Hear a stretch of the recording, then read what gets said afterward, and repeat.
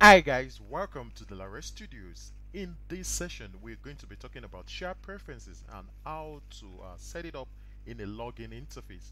If you have a relatively small collection of key values that you would like to save, you should use Shared Preferences API. A shared preferences object points to a file containing the key value pairs and provides simple methods to read and write them. Each shared preferences file is managed by the framework and can be private or shared. We're actually going to be using the shared preferences to save users' persistence when user login into an application. In this application, which we have the Android login and register with SQLite database, we're going to be using shared preference to save the email and password so that user won't have to log in anytime they're accessing the application one more time after they might have logged in with their credentials. I'll be heading straight to Android Studio. You could find the video from this link as you can see, and I'll still be sharing the source code after I might have committed the changes which I'll be showing you on how to do. Right there in Android Studio, the logic is where you actually get the shared preferences melted on. You don't need to interact with the layout. You don't need to even manipulate any of the menu or value folders. You head straight to the Java classes, and right there in the package, com.delarestudios.sqlite login, you have the activities which handle the activities you needed, the login, the register, the forgot password, and the main activity, the helper, which is actually a validation, which validates your data before you actually log in into the application. The model, when we talk about the user pojo, the set and get of the user, the SQL is where you have the database helper that saves to the SQLite database, and the utils, this is the new package that you'll be creating in this application. You have the constants and the preference utilities. You're actually separating the logic so that these preference utilities could be reusable in the course of actually using shared preference in your application. Start from the constants. You're having shared preferences come in key value pairs when you're trying to save just a string, but when you're trying to save complex data, I will employ you to use either SQLite database, or you use the cloud services where you could actually save in external database, or you could save to file. So those are the different ways where you can actually have persistent save of data in an Android application. Now in shared preferences, we're going to set up the keys. The keys needed here is the key, email, and password. You may not really need to save a password right there in the device, but you would like to save the username, probably the email, probably the address, probably the phone number, or some other metadata of your phone.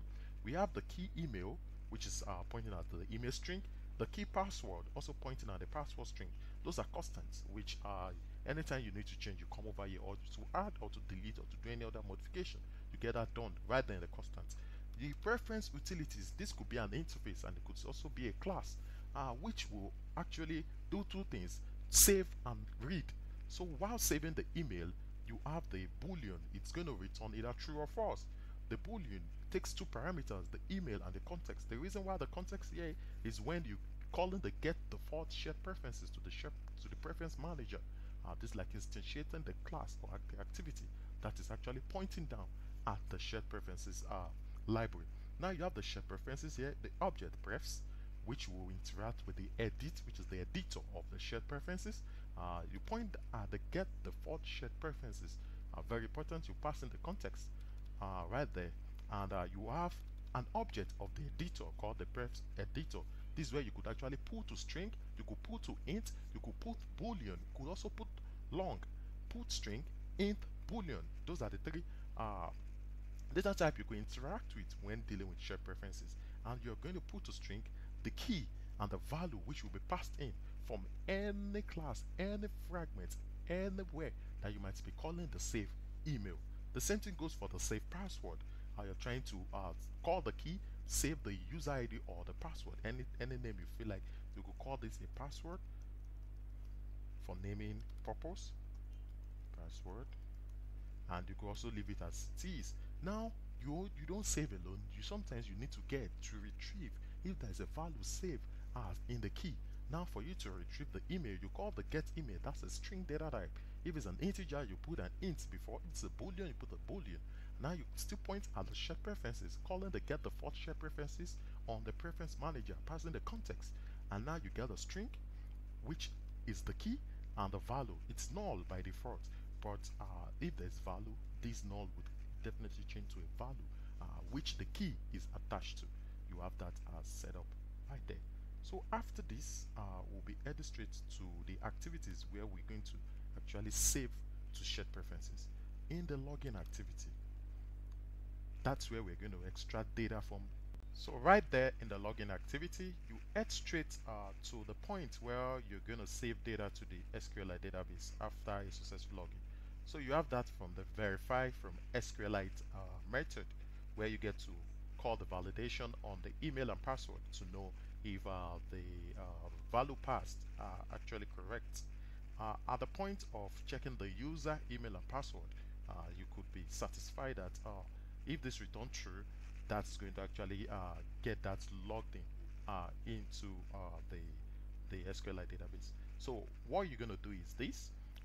You're going to call the preference utils class and point at the save email method, which is right inside this class, and you pass in the key to the email, which is going to be the value after correct validation. You pass in the email, and the context at this point will be this because you are in an activity. If you are in a fragment, you're going to pass the get context. You do the same thing for the password based on what you are saving to the shared preference. What you're going to do is first of all create a method to get the value saved to the shared preference using the editor to commit down to the shared preference, and at the point of creating, you call the save, and when you're getting, you call the get. So that's just it. Now you're saving at this point, you pass in the password and the context as well. So you could actually point at the intent to the user's activity after a successful login. You call on finish to finish off this process, so you'll be able to go back to the previous calling activity or fragment. Cool. After this, you head straight to the user's activity.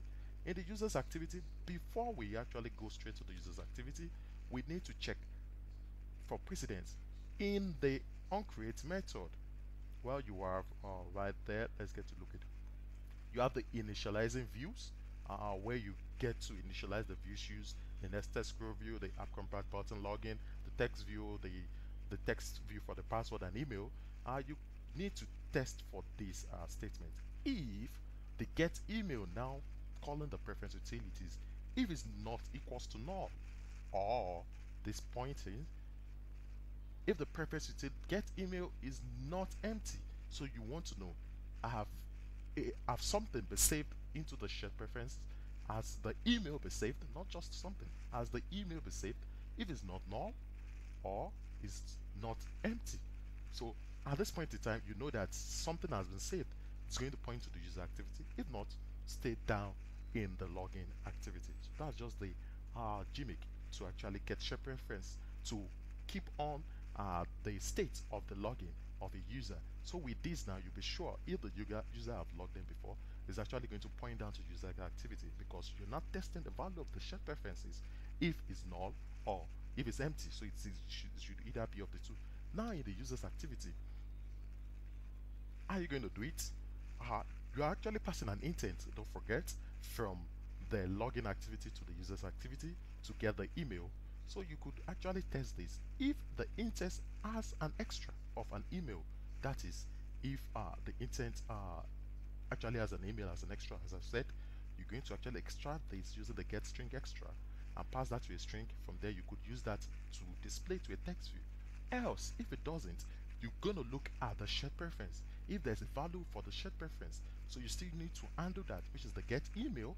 If there's a value, you pass that to the email string and you set that to the same welcome. So it's just two ways, so that you're not going to have a null pointer exception in this process. So you test for the intent if it has the necessary key, and if the intent has it, it's going to move further, just neglect the other statement. But if the intent doesn't, it's going to go straight to the else. Probably there's a value saved in the shared preference based on what you needed it for. So if that, so you could actually have this set up. I actually created a logout field too, right there in the menu. You have that in the menu package folder right there, the main.xml. So you should know how to create the menu at this point in time. You create an item, point at the ID, the title, and show as action never, so that you're going to have the overflow menu right at the top right corner to have your logout. So with this, you could have a logout to log out of the application. Now, right there in the user's activity, you need to override two methods: on create options menu and on options item selected. In the on create options menu, that's where you get to inflate the main XML, and on option item selected, you get to point into the main XML, calling the items ID, and use them appropriately, because on click of it will do something. On click of the logout, what you're going to do, you call on the shared preference as well, call it the preference utilities. You're saving to the password empty fields. So this is what you're going to do. So now you're trying to flush out what you've said to the shared preference at the point of logout. That is very, very important. At the point of logout in any of your application, empty all shared preferences that you've used, so that if a user is trying to log in with another credential in the same application, the shared preference won't be worth, won't have a value. So that's just the essence of that. Once the user logs out, that means it's clear. You have to clear out all shared preferences in any application that you are creating in Android. Save password, enter the shared preference value of the password, passing this context, and in the save email, pass an empty field as well to these, so that anytime you're trying to log out, it's going to notice that this is empty or not. So it's actually going to point you to a login activity. I think that's the gimmick. So that's cool. So with that, you've actually completed how to integrate shared preferences in any of your application. Just create a preference utils class, point your save and get based on the preference string that you're actually pointing at, and with that you could call in any of your activity or fragment the use of shared preferences. It's very, very efficient when you're calling little key value pairs, which are actually going to make or complement the use of your application. This is when you call on user experience, so that user could actually enjoy using your application. So with all said and done, we've actually completed shared preferences in any login activity. You could actually use it even if you're logging in to a server, or calling or pointing at a login credentials to a server, probably using retrofit or volley or any library whatsoever which you're actually using. You also still need shared preference to save the user persistency right there when they're logging in into your application. So thank you guys for hanging out with me throughout this video. I'll be uploading or committing the source code to the branch which we have, and I will implore you to check out that link right there in the GitHub, which I'll be sharing in the description of this video. And at the same time, I would like you to subscribe to this channel if you've not done this, and put on the notifications so that you get instant information, instant feedback anytime I upload my videos right there on the channel.